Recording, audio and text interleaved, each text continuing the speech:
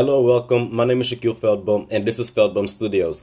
I'm a 3D designer, and I've been kind of using the skill for a while now to just create basically my own utopia in a way. I would kind of imagine what my world would look like in an ultimate scenario, and then kind of go from there to figure out how the things in that world would look like. That's how I work.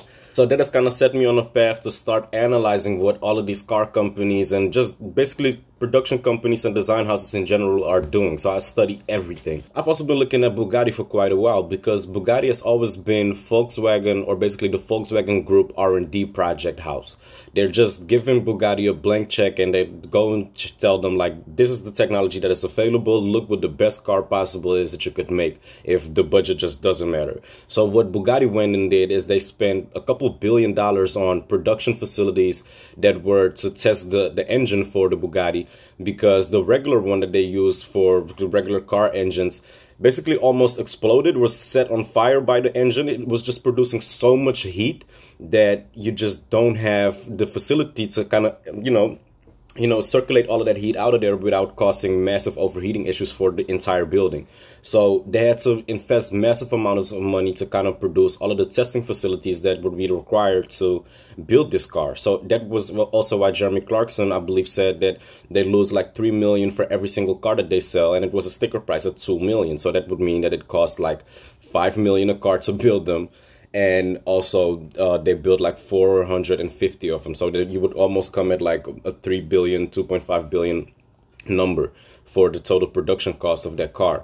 So basically, that is always what Bugatti has been for the Volkswagen Group. And what they got out of that is that they had the double clutch gearbox introduced for the first time. And the double clutch gearbox kind of allowed a car to have 1,000 horsepower and still put it down on the road and have just a button behind the wheel that you could click to shift your gear instantly, and you would just always have power whenever your foot went down. So that all of a sudden made it a reliable car. But if you then downscale that gearbox and you now use it in a way to optimize the efficiency for economical cars, then you all of a sudden have a solution that would make your Volkswagen Golf all of a sudden more efficient. So it allowed Volkswagen to put this in the smaller cars that they produce 30,000 of in a day and get all of their emissions down, and all of those billions of dollars that they spent on getting the R&D development for the Bugatti paid off tremendously down the line. So that is kind of the method of development of how R&D works within a big conglomerate like Volkswagen. So basically all of these sports companies are just the test beds of how they're going to make economical cars. That's why Audi, Lamborghini is in a collaboration and all of that stuff. So you just basically take what you learn from racing and apply it to efficiency cars or economical cars, because the name of the game is efficiency. They both do the same thing, whether it's racing or fuel saving. So that is basically what I've been kind of studying. And this motor that Bugatti produced, also to come back to that, it apparently, like Chris Harris had in a Joe Rogan interview. But what they actually set out to do was to do 250 miles an hour safely and reliably. That in itself is bonkers. I mean, when you talk to the engineers about the engine, it's rated at what, over 1,000 horsepower. But apparently, it can put out so much more. It can, it could have 1,300 horsepower if it needed to, without even thinking about it.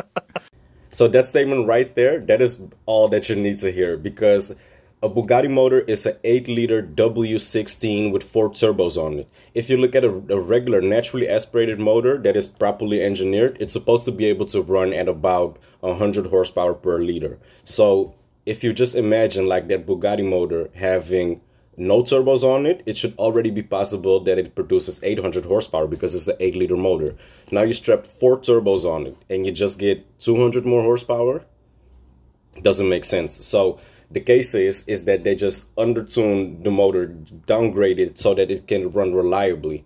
And it just becomes a case of heat management. How much of that horsepower that you still have in the amount of fuel that you're burning can you actually transform into motion of the car instead of producing heat energy? And that is what a lot of cars do. Almost 30% of all the energy that is in fuel is only being transported into actual movement. 70% is exhausted in just heat.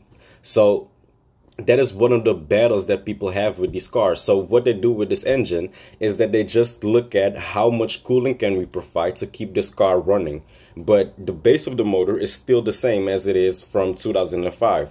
The only thing that they keep changing is the heat management system so that they can turn the turbos up a little bit. So when it now comes to this Bugatti Bolide, it's a whole different question, because I also need to show you just how huge the block of that motor is. So let's go to a video of just the Chiron itself. So this is basically a scenario of the engine block of the Bugatti Chiron. It's huge compared to a regular motor, and the engine block is basically this section right here. All of this is intercooler, these are the turbochargers, this is the exhaust manifold, and this is the gearbox. And basically where you're sitting is on either side of this gearbox section here. That is where the compartment is of the driver. And then here beneath the exhaust, you have like the drive shaft coming out. So this is basically where the rear tire will sit. But this is a massive unit. That car weighs 2 tons basically because of this motor. I think it will weigh probably like 800 kilos or something. It's massive. So this is the motor that is producing all of that heat. So if you're now capable of exhausting all of that heat, because you no longer have to think about the Bugatti road regulations and making it for, you know, the street still and having that elegance, but you can just really like unleash all of that potential. And that is basically what the Bugatti Bolide is that I'm trying to get into right now. So I'm gonna get over to that video and show you all of that about that one. Very fine engine and gearbox. Wow, that is enormous. It's huge, isn't it? It is, it's Absolutely enormous. vast. And then you look at it and you think, where does this fit in the car? Because when you look at the car, there's no way there looks like there's a place for this. But I mean, one thing to say is, why is it this big? Well, apart from the fact that it's 16 cylinders, the reason that the engine is big is pretty much durability. This is the key to everything. I mean, we've got cars which have done well over 100,000, and you drive them and they've had the regular servicing, but they're good as gold. They feel like a new car. You could get 1,500 horsepower from a much smaller V8 if you wanted to, but you're talking about a very short service life. So this is still at less than 100 horsepower per cylinder, of course. So that's a little bit of a shot at Koenigsegg, I believe, but that's because I'm some corporate rivalry type shit. I don't know. But basically what they're saying is that this motor is underrated. That's basically now how far we got with the Bugatti Chiron. So now they're at 1,500 horsepower. And let's now get into the Bugatti Bolide. Let's go and meet Stefan. He's going to show us the underpinnings of the Bolide. I wonder how far Bugatti will go this time. Further than we ever did before. Andy, a very warm welcome here at Bugatti Engineering. Thank you very much. Great to see you. So, what if we take our W16 8-liter capacity engine and make a very radical concept out of that? The result is the Bugatti Bolide. And we simulated a lot with that car, and the results are breathtaking. Staggering. To achieve this, you have to have a lot of innovations, material-wise, concept-wise in the car. For example, this one. Auxiliary shaft we have here. The auxiliary shaft brings the power. I'm gonna pause it right there. So what this car basically is the next generation of Volkswagen Group research and development. Over the last couple of years, what has been happening is that metal 3D printing and artificial intelligence have kind of had an exponential rise that just isn't paralleled with anything I've seen before in technology development-wide things. So you can now have a computer that looks at a certain object that will be in the car that is under stress, and it will be able to look and analyze that component and see where the field points will be, where it needs extra material, and where the actual force is not really being guided through the material, so that it can eliminate material there to come up with a shape that is perfectly made to cancel out any type of stresses that will be put on. That technology wasn't really capable before because we didn't have the artificial intelligence. But what if we did have the artificial intelligence, but we didn't have metal 3D printing? Then you wouldn't really be able to fabricate all of those things, because the freedom and the shapes that are being produced by these algorithms and these artificial intelligence programs are more like nature, more shapes that come from nature, like tree branches and stuff like that. That is what it kind of turns out to look like. So you would need like a CNC axis machine that had such a fine tip on it and could bend across angles that weren't basically possible to kind of hone all of those shapes out if you would have to use that previous method of development and method of production. But with metal 3D printing, because it's a process of just layering things over one another and kind of having the support material from the previous layer being the metal powder that is being spread layer across layer across layer and just being laser etched together, you have a full range of freedom of design, and you can metal 3D print internally once without having to use a bolt to put them together. There's just a bunch of crazy things possible with that stuff. So and this car is basically the result of all of the technology being put to the test to be able to release that motor to its full potential with the strength of like a tank. This thing would be basically bulletproof damn near, without the exception of the glass, of course, but it's a tank. From the gearbox back to the rear axle, and it's a hybrid part made out of carbon fiber and with titanium fittings, half the weight, but twice as strong as the regular one. And to think it can take all that force. Yeah, and if we walk around, there's another part I have to show you. So this is the part of a front suspension, it's double wishbone suspension, and this is the push rod. Okay, they're gonna continue on the push rod and that it can lift 2 Bugatti Chirons just because of that small component. All of that is cool, but that's not really the crazy thing about what they just showed you. It is all in that blue push rod triangle that you just saw. I have to show you. So this is the part of a front suspension, it's double wishbone. So right here, this push rod triangle that is linked to that wishbone that he's describing in his hand right now, this has been basically designed with generative design to have the smallest frontal area cross section it could possibly have, because this part is open in free space in open air, so it would disrupt the you know, the aerodynamics of the car. So basically what they did is they just plugged in into the computer that part is supposed to carry the weight that is quite similar to what this part can handle. So it's supposed to be able to carry all of that downforce also being pressed on the wheel and everything, the force of the car, the weight of the car, everything when it's going on for bumps, all of that. So if you plug into the computer the data that is the force that is going into that triangle, and you then select that the purpose of this part is supposed to be maybe not an ultimate lightweight, but the minimum front area cross section, then the computer will just come up with this result for you, and you have a part done that is way lighter than any type of thing that would be possible to make with human engineering, without using artificial intelligence, of course. So it's that level of detail of engineering that kind of goes into these parts. And with series metal 3D printing now, it is going to be, you know, as long as you buy enough of these metal 3D printers and make the investment, you're going to be able to put this stuff into production cars, because you could print like maybe 100 of those triangles with series metal 3D printing almost in an hour or so. And then you would still have to harden them and things like that. But that is the pace that is going in. So you still have to put them in a furnace, all of that. But you could do production level amounts of this stuff if you have series metal 3D printing for certain components. So it's getting crazy. And this is what the future is literally for the next 10 years. Suspension, and this is the push rod. And yeah, it's printed out of titanium. Incredible, because it weighs 100 grams. And the wall thickness varies between 0.5 and 1 millimeters. It has an inner structure, printed inner structure. And the braking force of that part is 3.7 tons.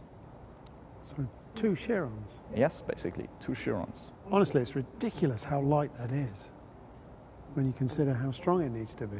It's beautifully made. So what he said, it also has an internal structure to it. So it's not just either hollow or solid, but it will have like a sort of a bone marrow type structure in the walls of that design to kind of optimize also the force going through that part. So it's also those level of details that you can make sure that, you know, it's optimized in every single way, even underneath the skin of these components. So it is, it's getting weird, but that's the future. Did you miss this one?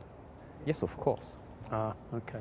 As you know, of course, to get the air through the car, around the car, in the right way, it's very scientific to have the airflow there where you want to have the airflow. And basically, the car has an adjustable front splitter, adjustable rear wing, a 3-layer rear diffuser, and on the top we have air intake for the engine, and there we have inflatable bubbles on that air intake. On high okay, so this also freaked me out. So this is basically like a flexible skin technology that kind of allows you to inflate and deflate in different aero zones, and it is very interesting to kind of look at what that might bring, you know, what that might introduce next to car design.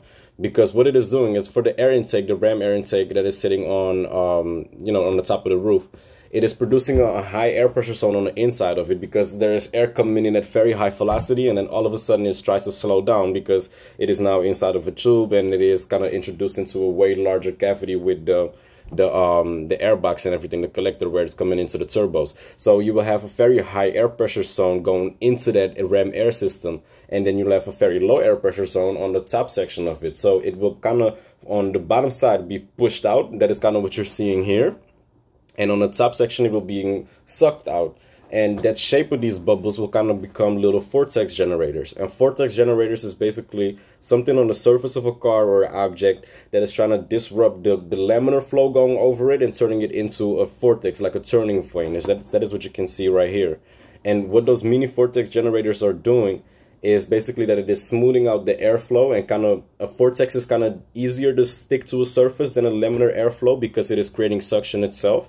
So you can be able to then smooth out the airflow and really have it follow the guide curve that is needed to kind of get it underneath that wing, because the lower section of the wing is actually where that suction is being produced. It's not being pushed down, it's being sucked down.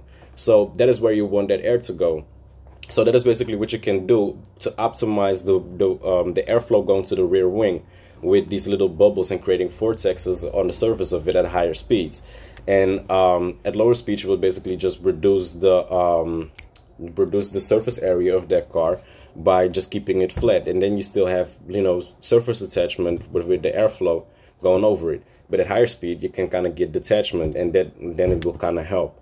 So that is why this system is crazy. And we're just using mixed materials and also having like flexible carbon fiber that you see on the McLaren Speedtail. And just all of those innovations are going to bring a next generation of cars that we haven't seen yet. I think only this car and now the Aston Martin Valkyrie are two of the cars that kind of really tap into the potential of what all of these technologies can offer. So I'm getting, you know, I love this stuff. If you inflate those bubbles, the air stays on the car without any kind of turbulences, so that you get a better airflow on the rear wing, and on the same way you have more downforce. And so that is kind of going back to the triangle that I just described how it works. So here you can see it placed in the car, but you can also see that it is exposed into the open air when it is kind of driving around. So that is why you would kind of optimize it, because it is, you know, part of the airflow and the surface area, the frontal area of the car. So that is why you minimize it. Finally. So we've seen the underpinnings of the car and some of the exotic lightweight materials. Oh, wait, actually. Okay, so what you can see here, this is all. So basically, if you sometimes look at a Aventador or a Lamborghini that has like an air intake drafted on the side of the car, most of the air entering into that radiator is not actually coming from the side. It is actually coming from the front of the hood right here. So it's kind of naturally following this guide curve of kind of going along the side right there, instead of like flowing into it from that angle. So that is more like a design cue than an actual aerodynamics thing. So that's also why the McLaren P1 and the 720S have these interior door sections where air is kind of flowing in.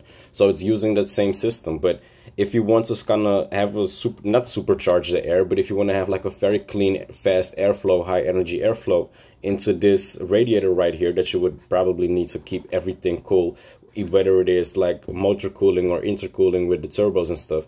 You would kind of want to optimize and maintain as much of the energy of that airstream that is going into there. And then you want to make sure that the air just doesn't come in contact with a lot of things to keep it energy intact.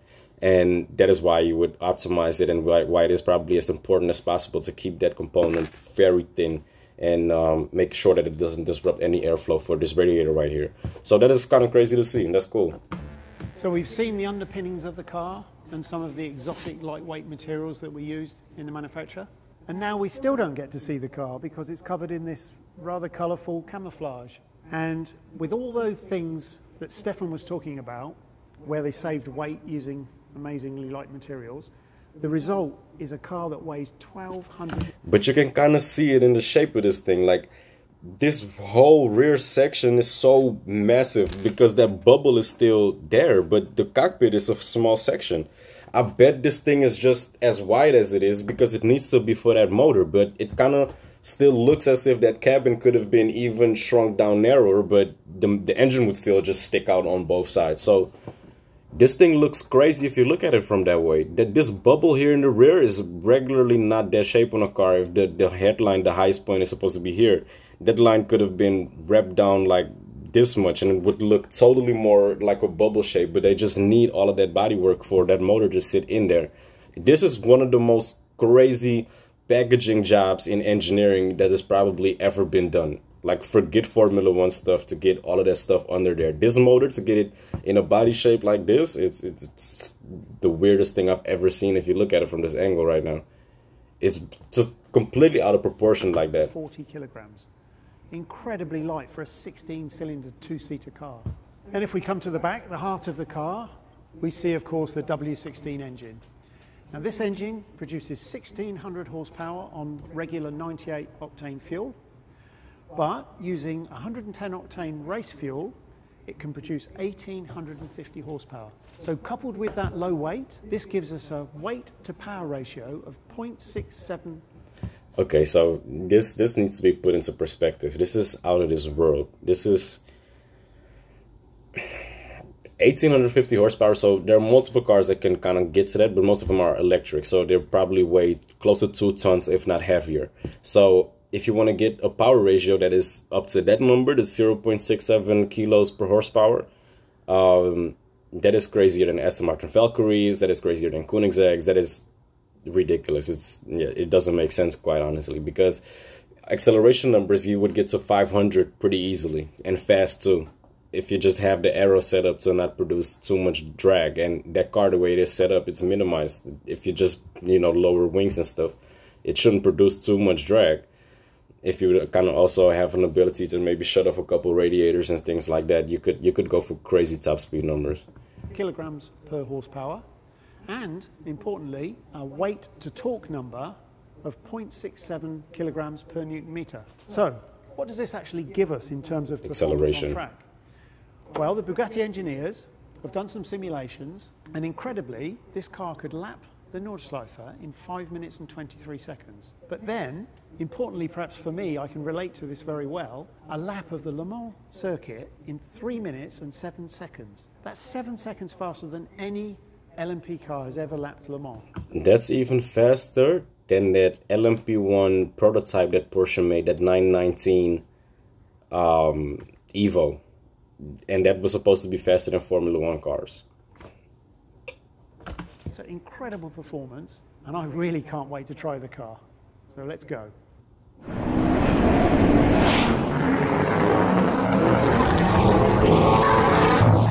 That sound, hold up. Bugattis have always sounded monstrous because it's just two V8s bolted to the same crankshaft, 16 cylinders going off like every 2 rotations of the crank. Like, it's absurd to hear what that thing can do as soon as it kind of launches. But then it's kind of still in the side of a luxury car, so it still needs to be somewhat tamed and have kind of, you know, regular road usability. So then you don't really get all of that, and it's really muffled also with like, you know, like catalytic converters and stuff. But now to kind of hear it fully unleashed, that is crazy. So yeah, let's check this out.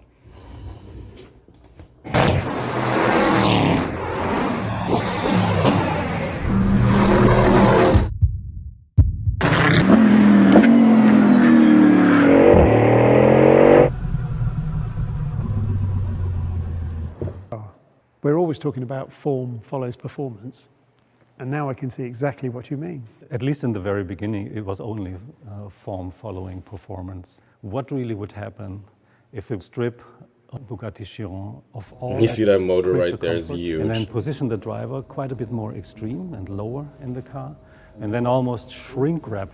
I love these type of technical videos when they're just really going to like a rolling chassis. But to me, to see him lower into that drivetrain and stuff, and just to see that the top of the intake is still sitting higher than his head, that is just what is driving the roof line now instead of the actual height of the driver. What would regularly do it. That is a totally different point of view to designing something to what you would regularly do it. So I don't know. This car is very weird to me. I don't really like the design, to be quite honest with you. Like, but I've never really been a fan of Bugatti design, and that is just something personal with me. But I'm very like intrigued about all of the technology and everything that goes into making this type of thing. So I appreciate the effort for sure, but it's just a weird thing for me that I don't really like the way it looks. But how they got to this point is, it's an amazing process. and hats off, like really.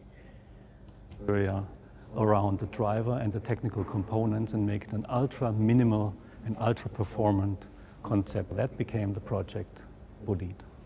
And then when I look at the frontal area of the car, actually all I can see now is form following performance. For the first time we're streaming the air through the internal part, meaning inside of the front wheels around the main monocoque. So you can Bugatti does this best. These analytical drawings that they make, it's I think the best company I see doing like these type of promo pieces that they do for it. But just in case you didn't see it, so this is like a hot air radiator exhausting here, so that is the first one. But this is the airflow that I was describing earlier with the triangles from the push rod, trying to minimize that surface area, the disrupted least, because this is probably one of the most important intercoolers. I think that would be the intercooler, but I don't know for sure because I haven't seen that part of the car. But that is just basically what I was describing, and here you can just see how that airflow is going over that triangle and kind of into these internal components, into these sections for those intercoolers and stuff. So yeah, this is I love seeing posters like these. See that performance and aerodynamic development dominates the frontal appearance of the car. And when we go around the side, that story actually continues. Raw air into the roof scoop, hot air traveling along the cabin, fresh cool air traveling in this light blue channel towards the intercoolers, and then hot air coming from the water coolers through this enormous negative scoop behind the front wheel, and then cool air again traveling on the bottom into the oil coolers and exiting. But those negative shapes too, that is almost, I would say that these body panels probably have 3D printed molds for them, or they're 3D printed in certain sections themselves, because you would need to have just the shaping of these. It's very difficult to get this done, and also get them rounded and get them into one component and stuff. So there's a lot of crazy techniques going around. Also, one thing that I could probably share, I've been to Formnext in 2019. So when I went to Formnext in Germany, it was a gentleman from a company that was kind of explaining to me how you would make hollow carbon fiber shapes. So that would be how McLaren makes the seat structures, and also how I think Koenigsegg make their rims. So it is basically like a process of 3D printing a certain material that will gonna expand in an autoclave at that temperature where you're baking your carbon fiber at. So you just make like a tool that is that you can put your carbon fiber in from one side, and then your female tool would kind of be this 3D printed substance that would expand, and that way you can kind of get it into a mold, and then that mold would kind of expand and put pressure on the component to make sure that it would harden as a carbon fiber component. But then as soon as the heat kind of releases, it kind of retracts again and becomes small enough to kind of extract it from that mold. So that would be a crazy process, and I think that is kind of how you could get to shapes like these. So that is also one of those processes of making hollow carbon fiber structures and tubes and all of this weird aero stuff that is coming up. So I'm studying a lot. So when it comes to the design, I'm not too much of a fan, to be quite honest. It's too much Star Wars for me. I'm not, too much into that with the taillights and stuff. So, everybody's allowed their own opinion. I don't, it's not a shot at Bugatti or something, but it's just not for me. But basically what I was trying to get into is that the aerodynamic part is quite amazing, because all of that heat is really being evacuated. And basically with aerodynamics on the rear section of a car, as soon as you have like a panel that is standing vertically, it will kind of be able to produce and drag a vacuum behind it. So if you eliminate any surface area basically being standing up vertically or being a panel of some sort at the rear, you will kind of eliminate a lot of the drag that would be able to be produced from it. So at the rear section of the car. So basically what you're seeing is all of these thin elements that are just releasing airflows and just kind of allowing all of that heat to evacuate and not get stuck behind or past any of these any of the body panels or in the area that are already there.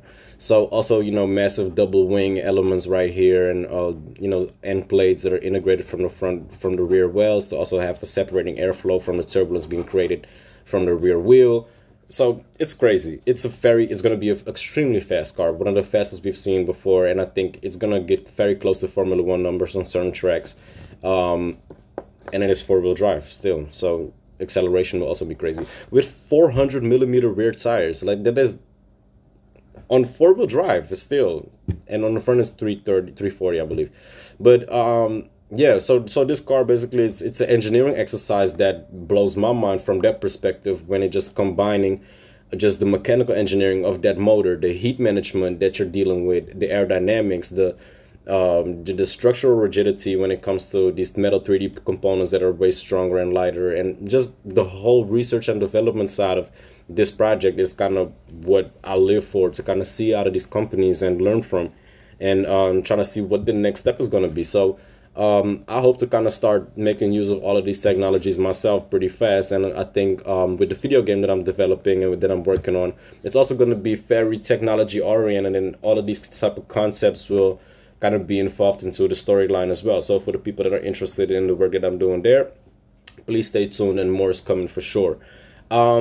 Let's see if there's still anything interested, but otherwise that is kind of where I'm going to leave the video. So that's where I'm going to leave the video. Thank you guys so much for watching. Also, please make sure to leave a like and subscribe to this YouTube channel if you're interested for more content to come. And for all the people watching for video game development, there's more coming soon. I'm just working very hard on other people's projects at the moment, so I just need to time manage things a little bit better. But still, thanks for watching, and more coming soon. My name is Shaquille Veldboom.